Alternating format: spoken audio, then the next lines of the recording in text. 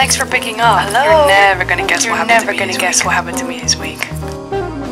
It's almost the end of the year, and that meant for me unanswered texts that I swore I replied to but then didn't because I fell asleep at 4 in the afternoon, fully clothed, headphones and shoes still on, only to wake up 4 hours later with no fucking clue who or what I even am. Eating dry bread for dinner for a week because I'm going home for Christmas in a week and I won't be able to finish it before I leave mentality. Attending the last party before everyone goes home for Christmas with the only substantial thing that is being said. Goodbye, I love you, see you next year. I think I'm gonna straighten my hair because I haven't done it in so long. Ooh, she smells a bit burnt. POV or bug. There's a lamp there. I'm struggling to hold a normal conversation and topics I can usually chat my ass off about I'm suddenly clueless over.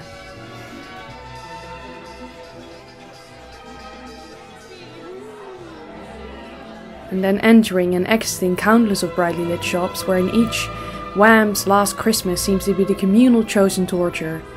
And as the vibrations are eating my eardrums alive like some Xmas parasite, I quickly buy whatever is shiny enough to escape this terrible Christmas anthem. Reading Julia Fox's book because I really fucking love it. And I'm not gonna lie, spending most of my time alone, even though it's Christmas, because my social battery is just empty.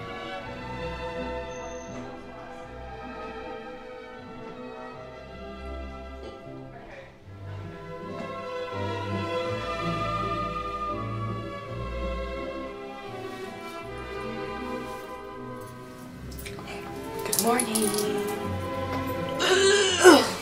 It's today, Sunday. I slept really well. Went to bed incredibly late though because I was watching these like survival documentaries and once in a while I get really into them and I can't stop watching it and I'm like, I'm gonna enter like an ultra marathon and I want to change my whole life.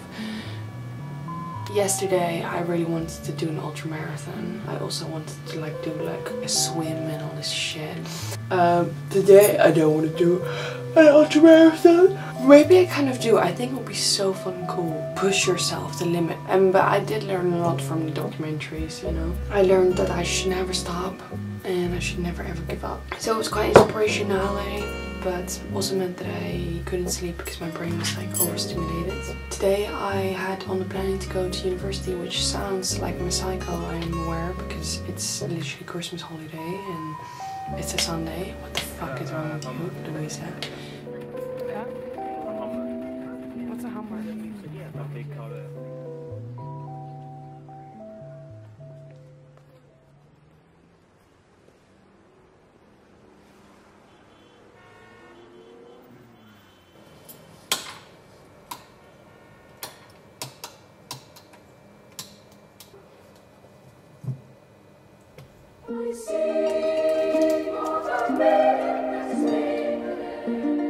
Charging up my social battery at the library was probably the worst idea I've had in a long time. The electricity didn't work because of course they didn't expect anyone to be here now, so uncaffeinated, agitated, and with a lonesome soul here and there, I tried to go through my plasmid flashcards.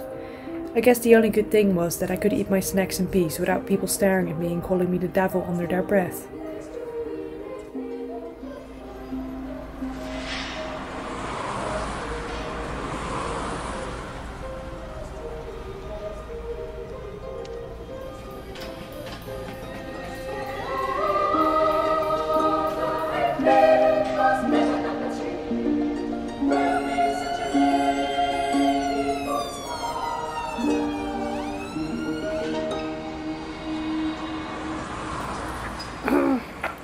I look feeling kind of sad and I'm like listening to Beach House and it's really, the feels are getting to me like I'm asking for tears to be shed.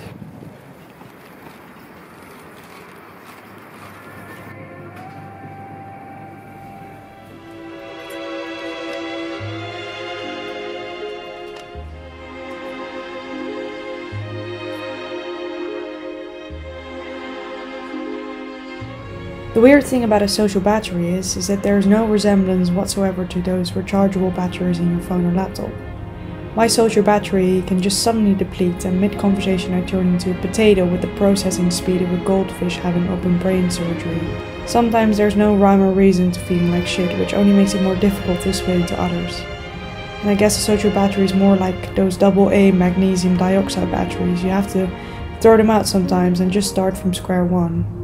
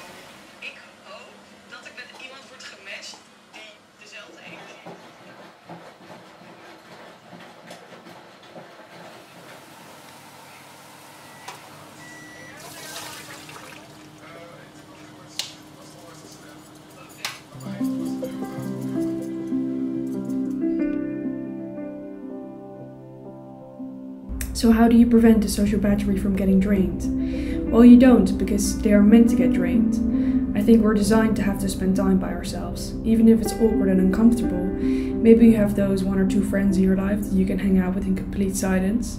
You don't even have to think about what you say or do, and the concept of a social battery doesn't even exist around them. Well, to get to that point in your friendship, it took a lot of time probably. And so the special friendships you have with those few people are no different than the ones you have with yourself. You need to invest in it just as much as you need it with your now closest friends. So spending time alone is almost like getting to know a new person. It takes some time, but before you know it, you're at ease and found yourself a lasting best companion. I guess the saying is true. You're really your own best friend.